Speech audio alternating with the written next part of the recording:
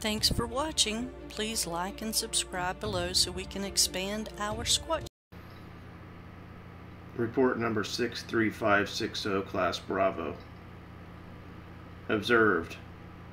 Near Julian, California, while camping a couple of nights up there in a location just a couple miles south of town adjacent to Highway 79, we arrived on a Friday night and stayed through Sunday afternoon.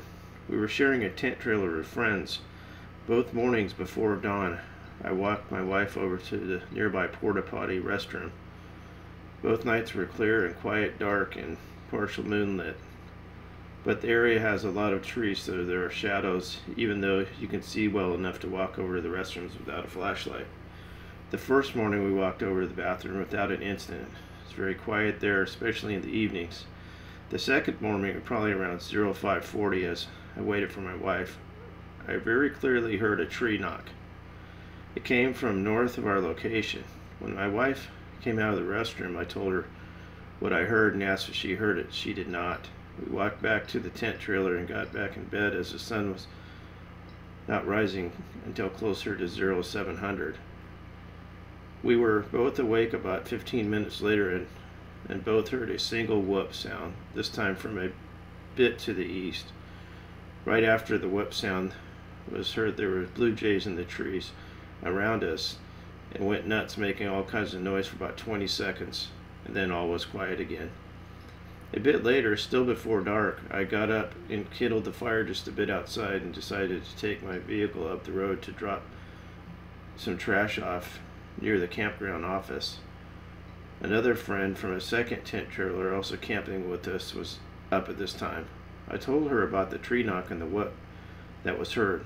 When I turned from the quick errand to the trash bin, she told me she had also heard a tree knock. This time it was to our west. A few minutes later I heard two more whoops, one from the southeast, and a couple minutes after that to the south. These were not the coyotes yipping. Not sure what else to say about it, but it was interesting. Also noticed the tree knock I heard sounded just like someone hitting a tree trunk with a baseball bat or a solid limb. Very solid, clear sound, like when you hit a baseball. It had been windy earlier that night, but when these things happened, it was all quiet and still. Other witnesses, my wife, friends, other stories, not that I'm aware of. This was my first time camping here. I'd like to go back and see if there's anything else similar related to what I heard. There is actually other reports in this area. I'll try and mark them on the map here.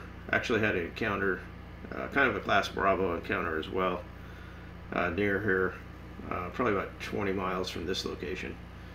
Time and conditions is 0540, AM clear skies with partial moonlit. Environment, pines and oaks, manzanita, as well as some other trees similar to quaking aspens with some other wild grapes, etc. Typical Southern Cal elevation, 4,500. Plants, trees, grasses. Follow-up investigator report, investigator Matthew Moneymaker. This area is a zone of sighting reports extending back many years. The Barango Sandman legend come from this area generally. More recently, there have been an encounter on the San Isabel Reservation, closer to Mount Palavar and Lake Henshaw. The witness is a fire captain for a city in Orange County. He said the whoops were too low-pitched to be a coyote, dog, or owl. They were ape-like. Here's what the area looks like.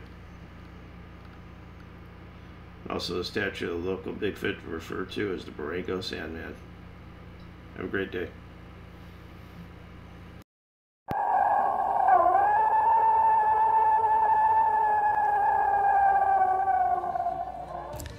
Thanks for watching. Please like and subscribe below so we can expand our Squatch search with your help.